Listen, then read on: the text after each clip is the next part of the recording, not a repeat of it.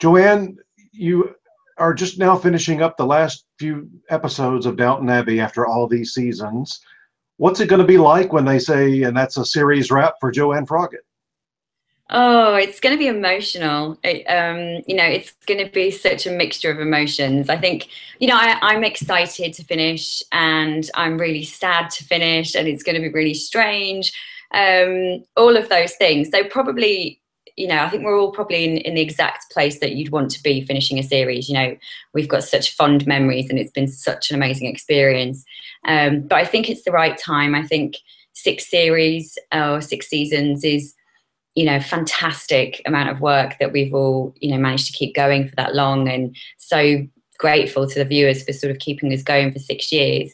But it's nice to be able to go out on a high before you get to the point where the viewing figures drop off and all of that sort of thing. So we're really happy that it's still as popular as ever and that, we'll be finishing on the high. Yeah, you never want to hear anybody say, "Is that show still on?" I know, exactly. You never want to outstay your welcome. And exactly where are you in the production? How much more do you have left to shoot?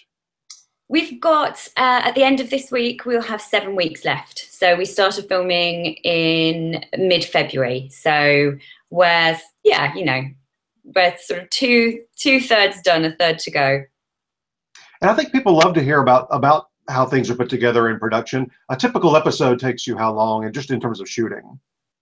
Well, we shoot in blocks of 2 episodes. So our first episode is usually 90 minutes long, so it's usually an extended episode, and then obviously hour slots after that. So we usually sort of shoot for about a month per 2 eps. So usually about 2 weeks per episode. And this past season, which is what will be on our Emmy ballots here this summer, you had a really good storyline where it kind of flipped from an earlier season where you're the one now in trouble potentially with the law and you get arrested. What did you think about that storyline?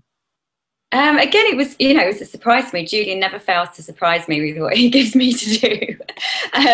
And it was, again, it was a surprise to everyone. I think it's absolutely a way to keep the drama going and to keep the audience guessing really, and to see what's what. But yeah, I mean, Anna's such a good person. She's got such a good heart. I don't think anyone believes that she has it in her to murder anybody, even after that horrendous situation that she went through.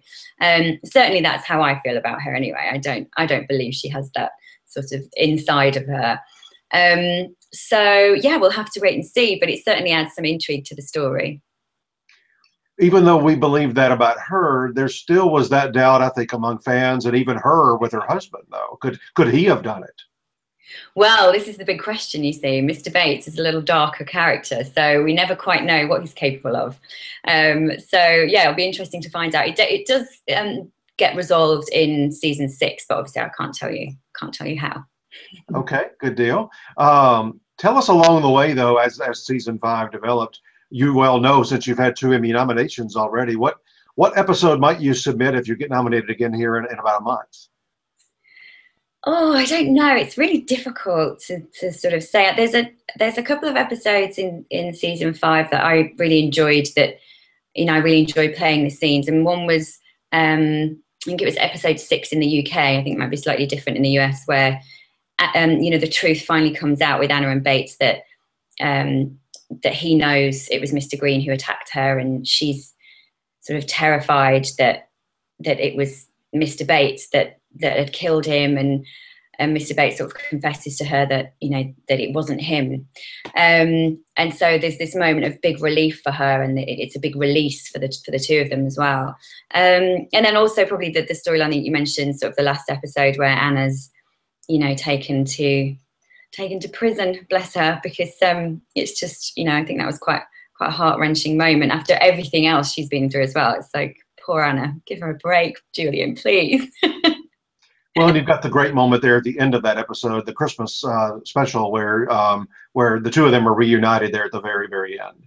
Yeah, it's beautiful, that scene. Actually, I was so happy with that. The Christmas special, I loved, and I really loved those scenes that we did in the prison when it's the roles are reversed and it's Anna in jail, and it's Mr. Bates coming to see her. But I think one of my favourite moments actually of the whole of season 5 is when Anna and Bates come together at that final moment in the Christmas special, which is the season finale in America.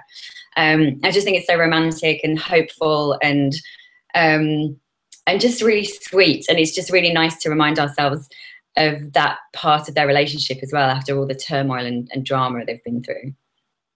And thanks to Julian for not leaving us hanging with him out on the run for a whole, 9 months. I know, he was kind to us with that one. He sort of let everybody off the hook and said, no, they're going to be together for Christmas. I want to ask you about a couple of the actors on the show, really the two that you work the most with, and one is Brendan. Just talk about that relationship between you and him. Oh, we have such a fantastic working relationship. He's become a very, very close friend. It was just easy, to be perfectly honest. We were just really lucky because as soon as we met for the first day of rehearsals on the first series, we were just on the same page, and we just, after the first conversation, I just thought, yeah, we're going to get on really well. We've got the same ideas and we have the same sort of mindset. We work in the same way. We take our work incredibly seriously, but we like to have fun when it's appropriate as well. And he's just great. He makes me laugh every day, and he's got fantastic ideas of how to make a scene better. And we just, when we've got sort of big emotional stuff to do, we both really thrive on sort of getting together and going, right, how are we going to make this, the best we can possibly make it? And what should we do? And what about if you're playing it like this, shall I do this? And it's fun because we can try things out with each other as well, and just be a bit more daring, I guess, which is a real pleasure. Yeah. I've seen him in a couple of interviews. I haven't seen him in a lot of them, though. I don't think he does as many as some of you do. But he always strikes me as being sort of mischievous, like maybe he's that character on the set that you never know what he might do. Yeah, he's very mischievous. Yeah, in the best possible way. He's great fun, and he's got a very, very big heart. He's a very kind man as well. He's great. And your character works for basically Michelle Dockery's character, yeah. Lady Mary. What's it like working with her? Again, it's just really easy. I've been so fortunate. We're very lucky. Our cast is just great. But again, Michelle and I love our scenes together. It's so nice because obviously on Downton there's a lot of big group scenes. So we all have to do scenes where, you're sort of throwing a line here and there because that's the nature of the beast. It's an ensemble, and that's one of the things that makes it look so grand and beautiful is these sort of big sweeping scenes with lots of characters in them and all of this, which is fantastic. But from an acting point of view, it's really nice to just get a sort of one-on-one scene as well, where you can just make it about the acting and about the scene. And me and Michelle have a lot of fun together as well. It's nice. Again, we've had some dramatic storylines together for, on both sides, for her character and for mine. And we've had some quite fun storylines to do together as well, which is nice. So it's rings the changes between us. And I love their friendship. I really think it's, I feel it's a genuine friendship there, within the constraints of this world that they live. I love that you can really see that they genuinely care about each other and how much they do for each other. Your character, from what I can tell, and in my house too, is so beloved. I would imagine the season 4 and then this past season 5, when you have had things happening to you or in trouble or getting arrested, what's been the reaction among the public as those things have been going on? Yeah, it's people do seem to have really taken to Anna and Anna and Bates as a couple, and it's been such a lovely surprise because obviously when we started out, Anna and Bates weren't the sort of young glamorous couple, but they soon sort of became a couple that people really rooted for. And I think the slow burn of their relationship helped that, and you feel like you've really got to know these characters because you've been through so much with them. And I always saw Anna as a person that everyone would love as a best friend. She's loyal, she's strong, but she doesn't suffer fools gladly, but she's very, very kind and she cares about people. And it's sort of like, what's not to like? I mean, I loved her from the moment I read 3 scenes of Julian's writing of Anna. I just went, that's my role. That's her. Like, I love her. I want to play this girl. I'd never really played a character like that before either. So it's been lovely that obviously people connect with those with those kind of emotions and those kind of characteristics as well. It gives me a lot of faith in the world that people like a good person. And, you know, we're an awards website, so this is the fun part now with you especially. You've had a really good year. At the Golden Globes, you win against a very fierce group of ladies there. What was that evening like? It was incredible. I think, you know, it was the bestest shock of my life. I think, you know, I think it was quite obvious how surprised I was. And it was incredible. It was like a fairy tale, you know.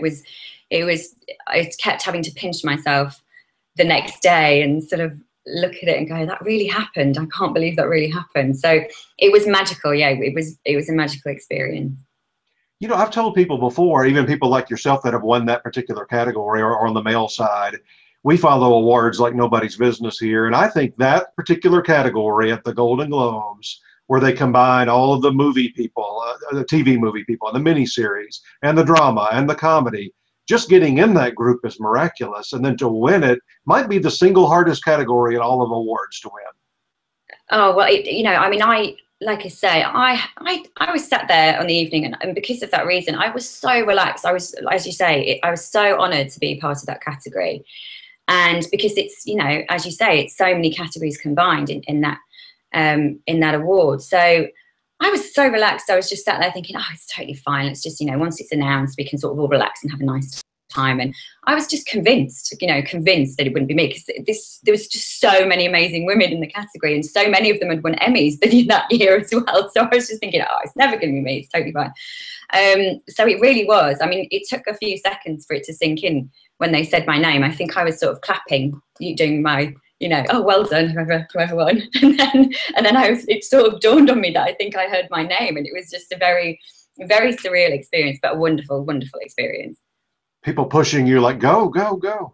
Yeah, it was a little bit like that. I was like, what do I do? Oh, I've got to go to the stage. Yeah, no, it was amazing. Like I say, it was the best shock of my life. Yeah, I've heard people over the years, no matter what the awards say, my fear is losing, but my biggest fear is winning and having to go up there and say something.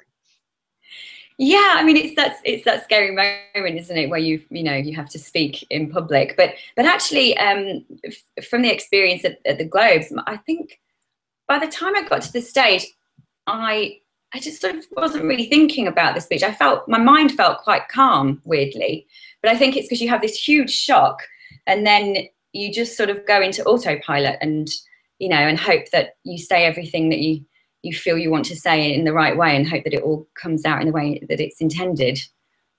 And then just a couple of weeks later, not just you alone, but the whole group gets to celebrate at the SAG Awards, winning for the second time as Best Ensemble. I know. It was just such an amazing January, you know, that I probably think I'll never have a January like that again. You know, it was just so amazing. And it was so lovely to be able to share that joy with my castmates, and we had such a great time. It was so fun. And again, it's such a surprise. We were sat around the dinner table just before, and you know, we hadn't talked about who would speak if we won or any of those things, and which was a bit silly actually in hindsight. But yeah, it was, again, you know, a huge surprise. It's such amazing shows, and as we've been fortunate enough to win the ensemble award before, we just presumed it wouldn't go our way. So yeah, it was quite a spectacular start to the year for me, I have to say. And I like the fact that you still allowed Alan Leitch to come on stage with you, even though he abandoned you for his film. I know. He was sat on a different table that evening. So, yes, we gave him plenty of jibes about that, though. So, yes, no, he was allowed to join us on stage, even though we were his second choice for the evening. Well, as we wrap up here, I had Julian Fellows on a couple of weeks ago, and then I had Gareth Neame on last week, and neither one of them will give up anything about this season. So they can't fire you at this point. What could you tell us that that would cause the internet to explode here? I like your thinking, sneaky. Well, what can I tell you? Again, not a lot really. to be perfectly honest, listen, I wasn't expecting anything. I just had to try. I don't know exactly how it ends because I haven't read the final episode yet. I haven't received the final episode yet. I'm supposed to be hopefully getting it tomorrow. So, but from, you know, from what we've filmed and stuff, I think it's going to be a great final season. I really do. I think there's going to be so much drama, but, you know, some really beautiful moments in there. And there's a couple of really exciting storylines that I can think of that are very, quite different for Downton as well, but very in keeping with the world as well. So I think people will be really pleased with it. I hope so. Well, listen, thank you so much. Congratulations on the victories already this year. And we fully expect you to be nominated here in about a month, and then we'll see what happens over in September at the Emmy Awards. Oh, bless you. Well, that would be nice, but we'll have to wait and see.